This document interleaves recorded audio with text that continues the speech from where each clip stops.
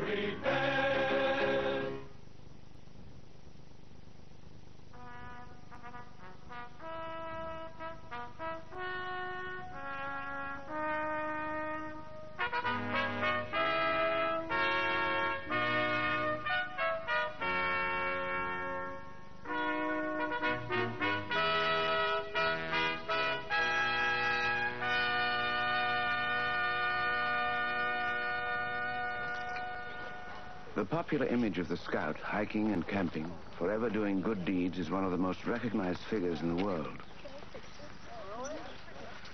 Despite its familiarity, most people's perception of scouting remains superficial. The Scout program provides an opportunity to influence the development of young people. It is an opportunity that has been used and often misused to shape the values they will carry with them as adults. Today, Scouting is a vast organization devoted to promoting brotherhood among the youth of the world.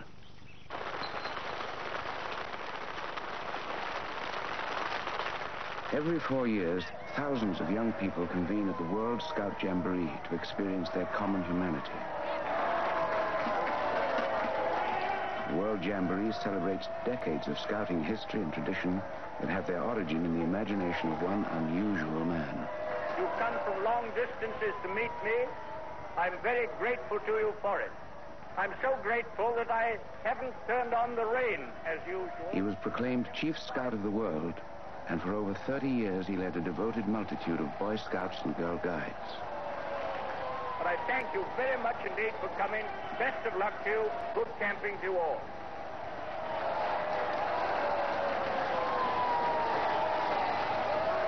He was known as BP. Robert Stevenson Smythe Baden-Powell was one of the most influential men of his time, idolized by millions as the creator of Scouting. Well, I think it almost bordered on reverence. He was the founder, he was the figurehead, everybody had seen his picture, and I remember in 1923 as a cub, we all lined up to meet him, and as he passed, we sort of got a glimpse of a wonderful person. His words were phased in words that somehow or other seemed to attract boys. I know he sure attracted me as a leader the first time I ever saw him, and your heart just went out to him. Hello, you boy in the corner there. You ought to be a Boy Scout. You're a fine-looking fella, and I know you would make a jolly good backwoodsman by the look of you. You're ugly enough anyway. And you gal there, no, I don't mean you. I mean the pretty one behind you. You ought to be a Girl Guide, you know. Oh, you are one. Oh, I beg your pardon. That's quite right. Now go on and tell all your pals to come and be Girl Guides like you. I'm very glad to see you there. Thank you all. Good luck to you, and I wish we may meet again. Thank you. Baden-Powell created Scouting as a child's kingdom to prepare youth for the trials of the adult world and to allow adults to escape them.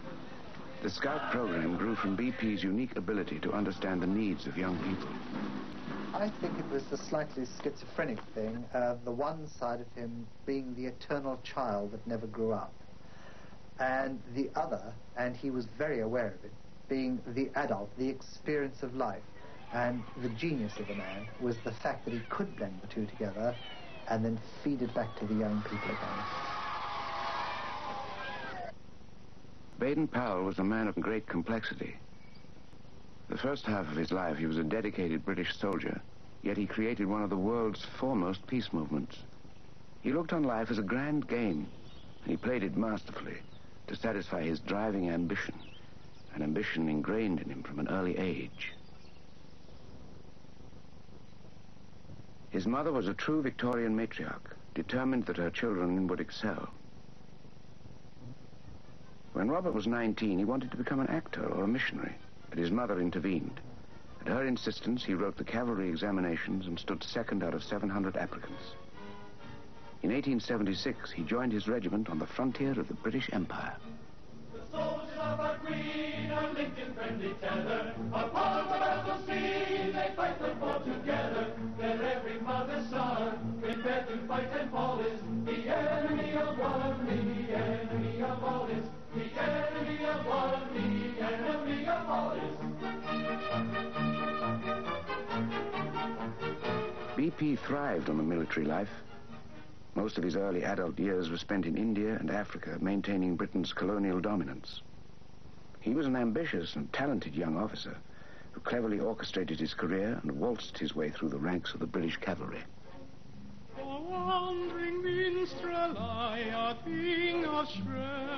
BP often drew attention to himself as leading player of the regimental light opera, but socially he remained a loner.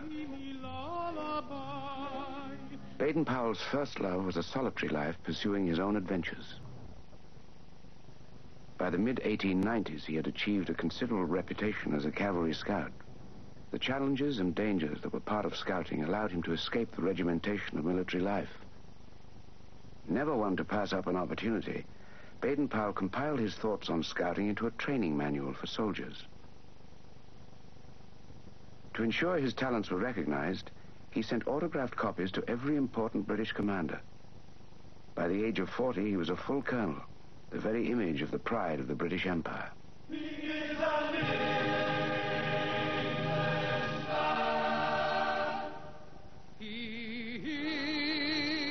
an Englishman. Oh, he himself has said it, and it's greatly to his credit that he is an Englishman. He is an Englishman. As the 19th century drew to a close, England was the wealthiest and most powerful nation on earth. Britannia ruled the waves, and her queen, Victoria, reigned over a third of the world's population. The British were certain their empire would last for 1,000 years.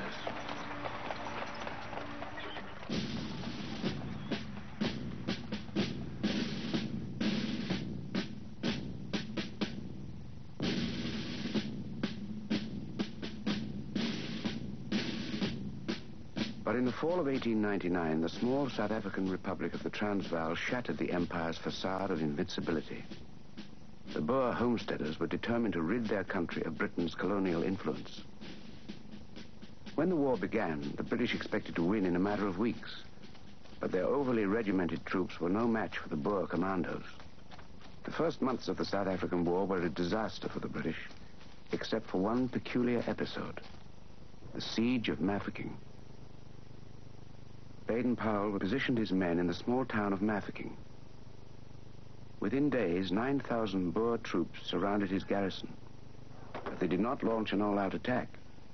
The Boer strategy was to bombard the British and wait for them to give in. The Siege of Mafeking had begun.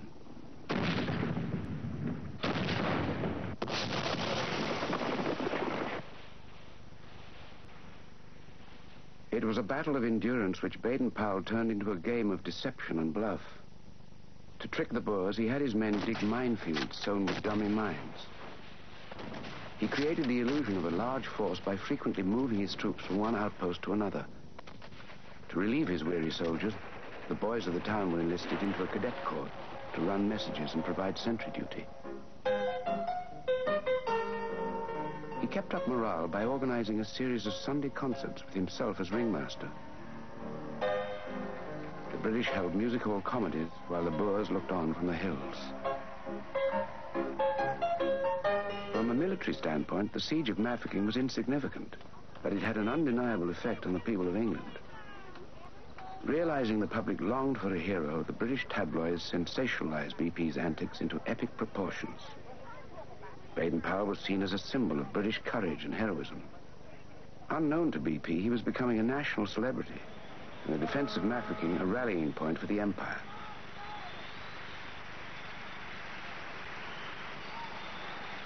Saving the town became a national obsession.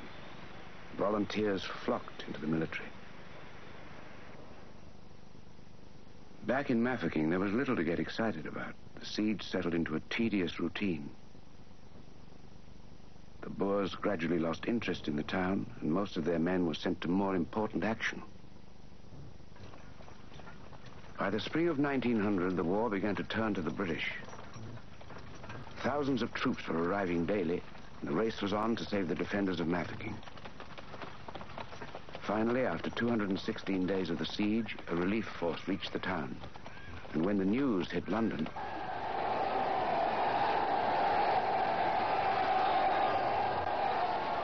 Baden-Powell became the hero of the British Empire.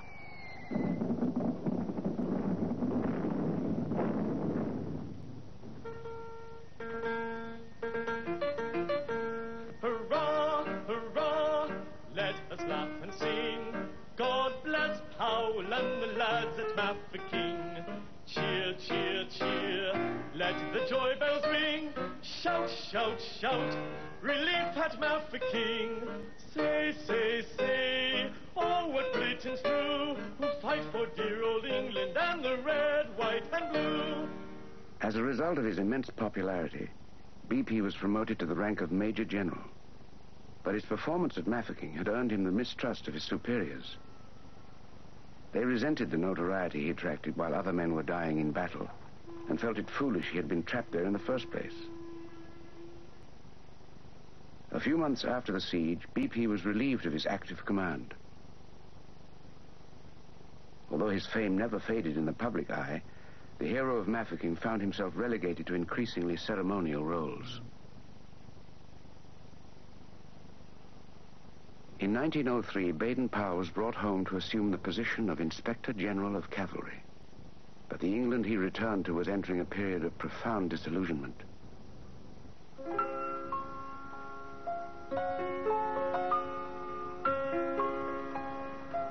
The military embarrassments of the Boer War left many Britons with the fear that the empire was in decline from within.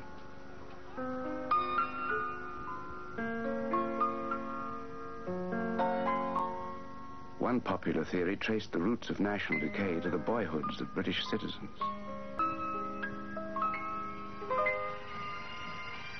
At the turn of the century, there were several groups dedicated to building character in boys and young men, the next generation of empire builders. The largest was the Boys' Brigade, which often asked BP to attend their public demonstrations. The brigade was created to instill discipline and true Christian manliness in boys through military drill and Bible study. While BP was impressed with the brigade's purpose and patriotic zeal, he was not impressed by the regimentation of its methods. Baden-Powell felt that a more imaginative program would attract more boys and go much further in building character in them. The hero of Mafeking found himself in a unique position to influence the youth of the day.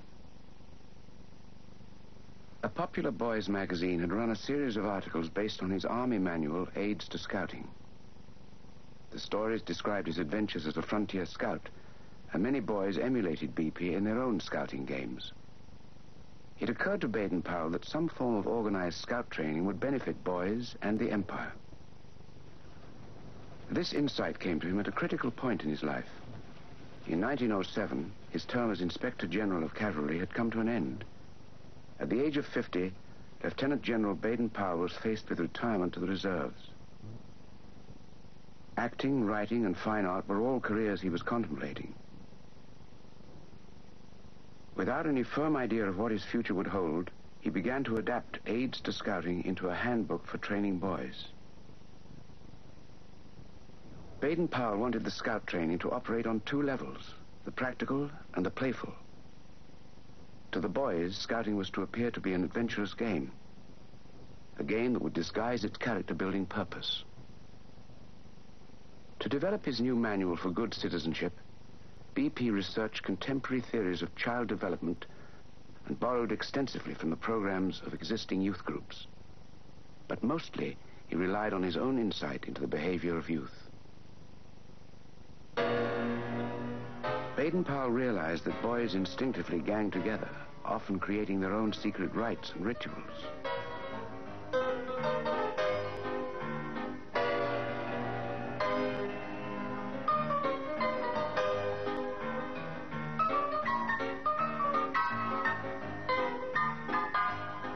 He also knew that within the group, a leader would naturally emerge.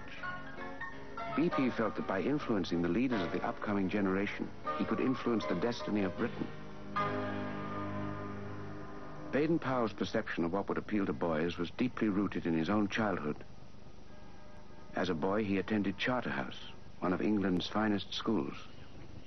He was among the privileged elite who were destined to become the leaders of their generation. But Baden-Powell made little use of his scholastic opportunity. Although he was considered to be a bright enough boy, he often fell asleep in class. He found his lessons to be complete drudgery and school a confining prison. But after school, in a nearby woods out of bounds to students, he found an ideal setting for his lively imagination. Alone in the woods, he lived the life of a frontiersman and spied on his teachers from the treetops. His own experience of youthful independence was injected into scouting. In July of 1907, he was ready to put his program to the test.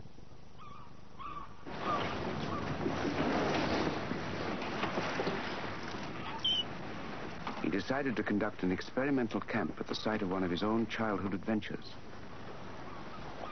Brownsea Island was rumored to be the hiding place of smugglers and pirates. As a boy, BP had sailed around it with his brothers, often sneaking ashore to search for buried treasure. Now the island would provide an ideal location for the exploits of the first Boy Scouts. There were 10 boys from the working class, like from the Boys' Brigade, and there was 10 come from the colleges. You see, there was Lord Rodney's 3 sons, there was 2 Evans Loams, there was 2 Humphrey Nobles. You see, they were college boys. We all mixed together well. Well, I think it was a very happy time. We were just 13, 14 years old. Began to look around much more and notice other people, and not really lived anything like such a closed life as we did. It was a very narrow life. But for scouting, meeting other people, learning things, really opened the world to us. BP brought the boys together and formed them into 4 patrols. He wanted scouting to appeal to all boys and promote harmony in England's stratified social system. He instructed the boys in camping, life-saving, and patriotism, all taught through stories and games. But the highlight for each patrol was the overnight camp they spent by themselves. That night, the boys had to make their own biscuits, scout style, in someone's coat. And when we got about 100 yards off of the castle along the sand, we pitched there to do this. And I got down on the sand with this coat and this flour, and was mixing it up. And you know, there was millions of little sandhoppers jumping into it. So you know, I kept on mixing them in, and rolled them up, made them, and cooked them. They ate it, but I didn't eat none of it, because I see all these little things jumping in it.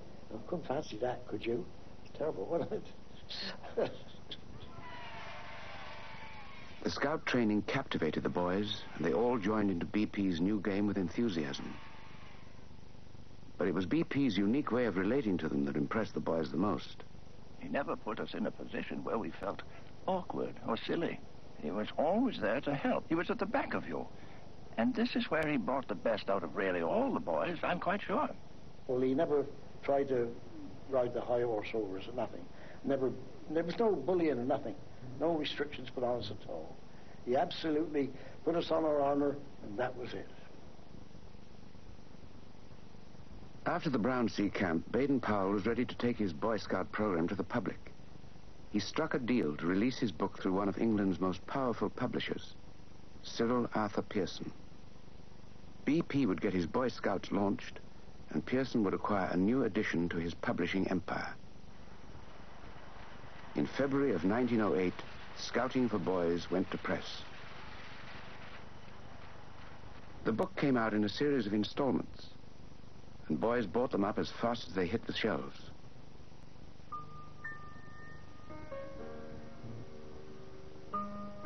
They read of a new child's kingdom and camping adventures under the stars. BP addressed the book directly to boys in language they could understand. Within its pages, he carefully diagrammed every detail of what it meant to be a scout. The training was presented as an imaginative game that any boy could play. BP challenged the boys to join the Brotherhood of Scouts, to take its oath, and live by its laws. He gave them their own motto, be prepared. Across England, pants were cut into scout shorts, and broomsticks became scout staves. The scouting craze spread out of control. Trees were felled in city parks. Campfires dotted the landscape. Boys formed their own patrols and roamed the countryside searching for good deeds to perform. Before scouting for boys, they sought heroes to look up to. Now they could be heroes themselves.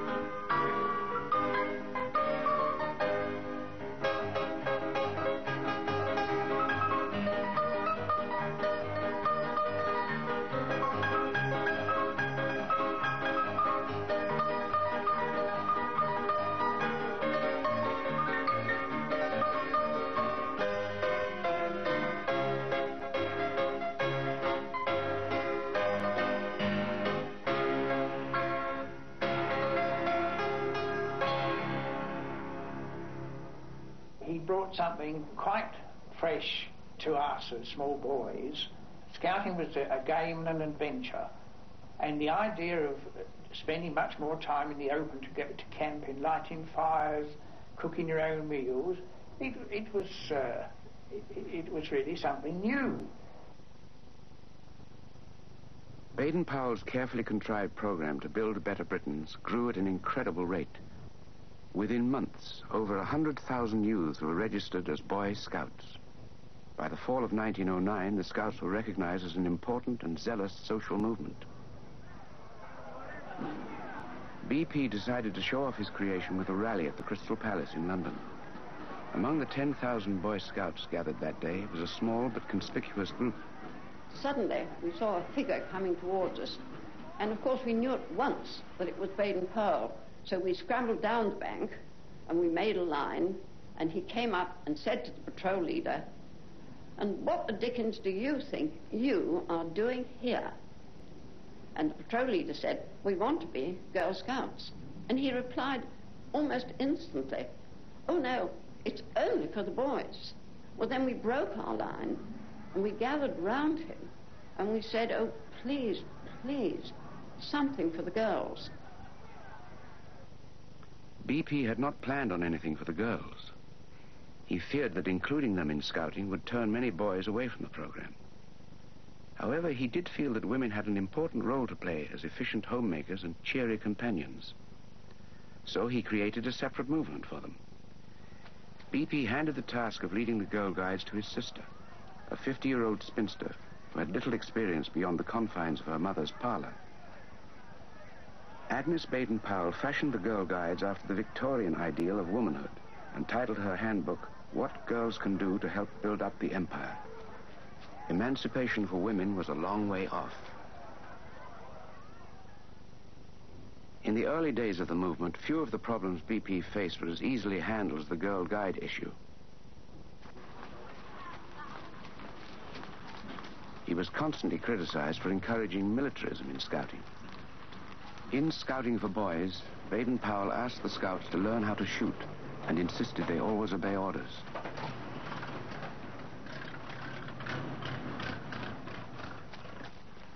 Scouts were also to be prepared to give their lives for their country. Like many Edwardians, BP believed that Germany might one day threaten England.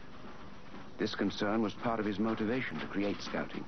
BP maintained the program's purpose was to build character, not soldiers. But many scoutmasters saw themselves as make-believe generals and came equipped with swords and pistols. BP attempted to rid the movement of these excesses by establishing local committees to monitor Boy Scout leaders and activities. But to his critics, the Scout staves still resembled surrogate rifles, and Baden Powell remained a general. Suspicions of militarism in Scouting were not easily dismissed.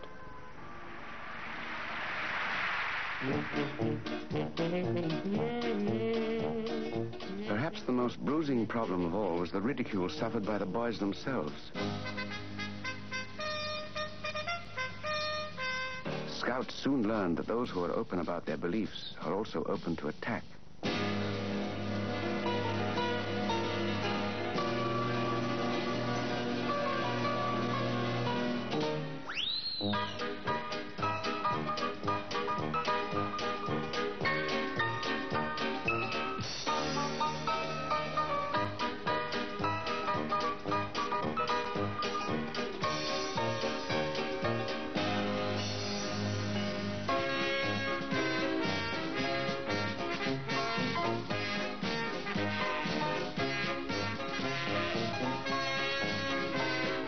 BP hoped Scouting would cross class boundaries. But not all boys wanted to wear short pants and do good deeds. The principles of Scouting were most suited to the values of middle-class youth.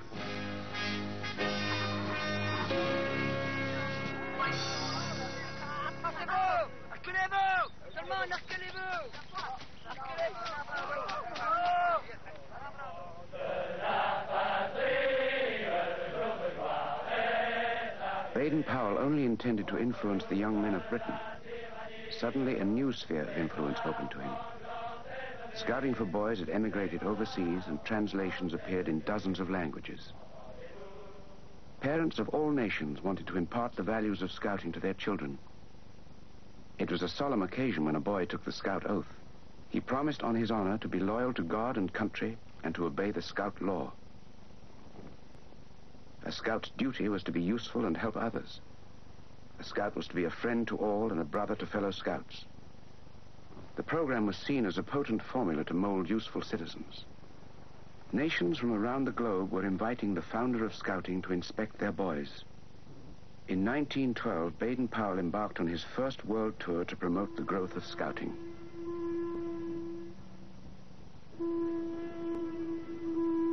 The ship would take him first to the Caribbean and then on to New York.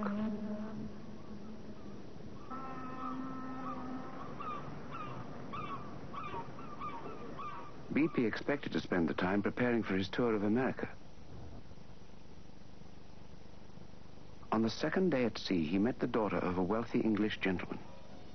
Olive St. Clair Soames was a shy and naive 22-year-old when she was introduced to the founder of Scouting.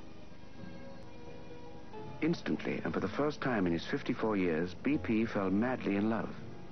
Remarkably, so did Miss Soames. To Olive and BP, it seemed they were destined for each other. They shared common interests and even had the same birth date, although they were born 32 years apart. BP felt it was improper for a distinguished British general to be seen swooning over a girl half his age, so they kept their romance a secret. They hid love notes to each other and rose before dawn for intimate meetings. They wanted to marry when the ship reached Jamaica, but decided to wait until the completion of his tour. Olive returned to England, and BP sailed on to America. They had been together for only 3 weeks.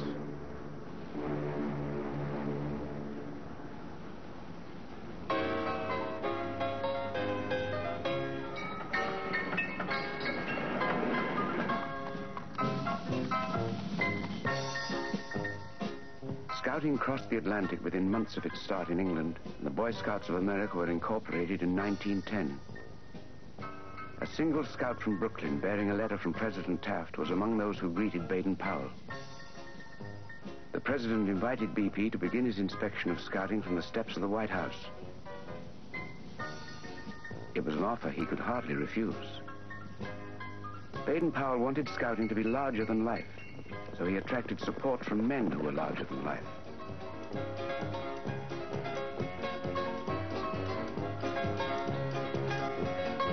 BP had cleverly referred to the exploits of Teddy Roosevelt in scouting for boys, and the former president had adopted scouting as one of his pet causes. Beyond extolling the benefits of outdoor life, BP's program coincided with many values of the time. Scouting reinforced the traditional American virtue of service to the community. BP skillfully camouflaged the chore by presenting civic duty as the challenge to perform a daily good turn. It was one of the attractions that made scouting contagious. I recall one incident that illustrates that. One day in school, I was in the 6th or 7th grade, a notice came in for all boys in the room who were scouts to report at the office. There was some special occasion, some reason for that. Every one of us got up and left the room with the exception of one lad. He was from a rather prominent family, too, but he hadn't joined the Scouts. He did shortly after that.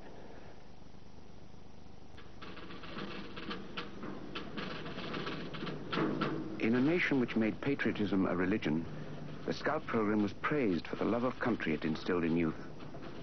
Scouting also molded efficient individuals who respected rules and worked well with others, important qualities in progressive era America. Like most Scout associations, the Boy Scouts of America attracted the sponsorship of the country's wealthiest patrons. A national headquarters was established in New York, and a centralized administration installed. Corporate America created corporate scouting. Prominent in the Boy Scouts of America hierarchy was a well-known naturalist, Ernest Thompson Seton. Born in England and raised in Canada, he built a reputation in America for his work among youth. In 1902, he wrote a series of articles that encouraged boys to learn the ways of the Red Indian. The result was a small organization, Seton's Woodcraft Indians. Seton published a manual for his tribes to follow 2 years before Scouting for Boys was released, and now he accused Baden Powell of stealing his ideas. Seton's book described animal names and cries for the boys' patrols and taught woodcraft techniques through practice and games. The Woodcraft Indians won medals for achievement and lived by their own set of laws, all elements common to scouting. Baden Powell openly admitted that parts of his program were based on other men's work. At one banquet in his honor, he even referred to himself as merely the uncle of the Boy Scout movement. But there was no doubt that BP was the founder and catalyst of scouting. Baden Powell's scouts succeeded where the Woodcraft Indians failed. Seton urged boys to return to primitive nobility in defiance of modernization. He went against the mainstream of American society, which had completely embraced the Boy Scout program.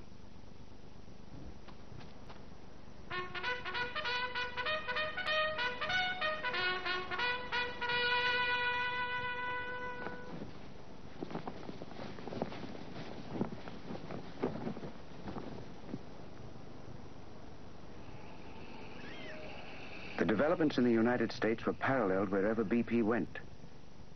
His tour took him to the Pacific Islands, the Orient, New Zealand, Australia, and Africa.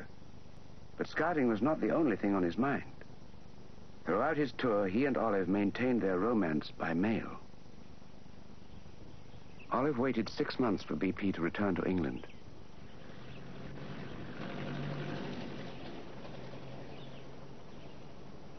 When he finally arrived at her parents' home, he gave her a Boy Scout ring to make their engagement official. Olive was sure of her love for BP, but not quite so enthusiastic about the adulation that came with him. When she heard that the Army, the Navy, and the Scouts had planned a great display at their wedding, she asked BP to elope. They compromised and took their vows in a small family ceremony. On the very day of their anniversary, Olive gave birth to a son, the first of their 3 children. They named him Peter, after their favorite play, Peter Pan.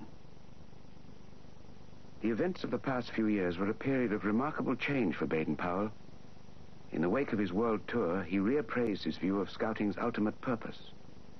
By 1914, BP began to perceive of the Boy Scout program as a way of fostering brotherhood among the youth of the world. It was an aspiration that was shattered by the horror of the First World War.